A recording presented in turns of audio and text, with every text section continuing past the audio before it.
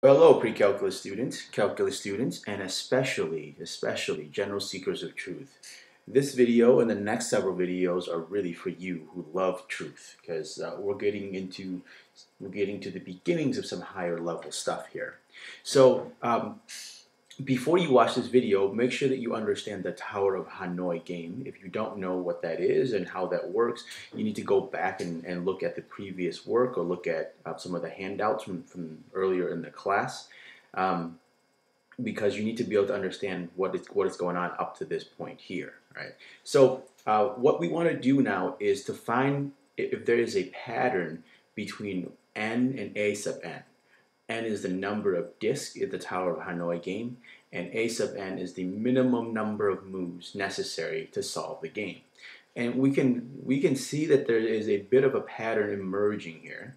And if you see this, you can see that to solve for one disc, it's very obvious. You just pick up the disc and move it to the final location, and that's just one move. To solve for two discs, 3 here is really just 2 times 1 plus 1. 7 here is just 2 times 3 times the previous number of moves plus 1. And once again, what I'm doing here is recapping what you already know from the previous videos. 15 is really 2 times the previous number of moves, 2 times 7 plus 1.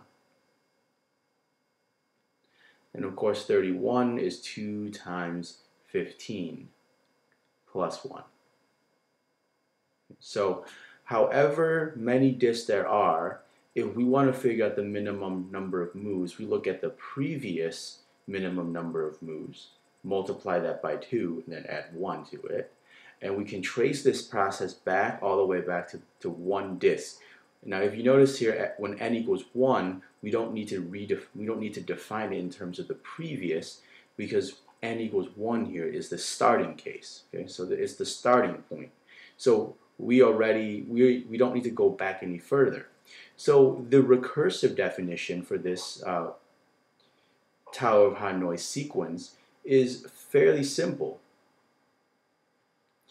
For any a sub n, any minimum number of moves, if you want to know what is the minimum number of moves for n discs, you take the minimum number of moves for n minus 1 disc, multiply that by 2, just as what we're doing here, and then adding 1 to it. Now this only applies when n is 2 or greater, so we should clarify that this is for n greater than or equal to 2. So we remember that we need a starting point somewhere, and so our starting point for the Tower of Hanoi must be at 1, so a sub 1 is equal to 1. So this is the recursive sequence that describes the minimum number of moves necessary to solve the Tower of Hanoi with n number of discs. Now let's move on and see if we can find an explicit formula, or at least figure out the beginnings of an explicit formula.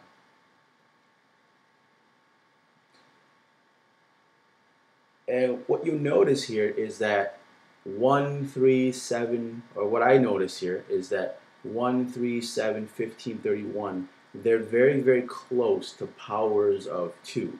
So 3 is really close to 4. Right? 3 is really just 4 minus 1. 7 here is really just 8 minus 1. 15 is 16 minus 1.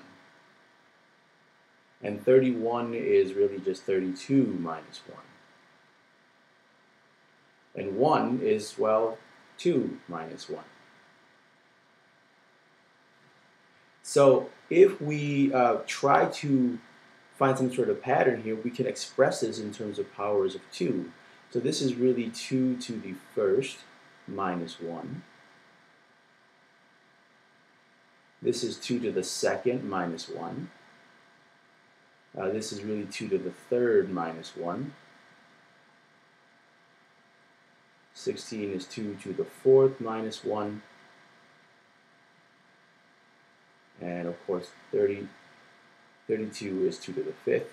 And we have minus 1 here. So the explicit formula, and I'm going to, this looks like a sub n is equal to 2 to the n minus 1. And I'm going to put a question mark here because we haven't quite proven this yet.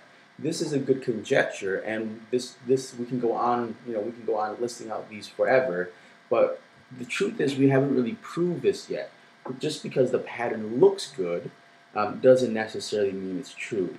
It's probably true, but in mathematics there are many examples of conjectures and hypotheses that seem true for a very, very long time, for very, very large numbers, but isn't true for some.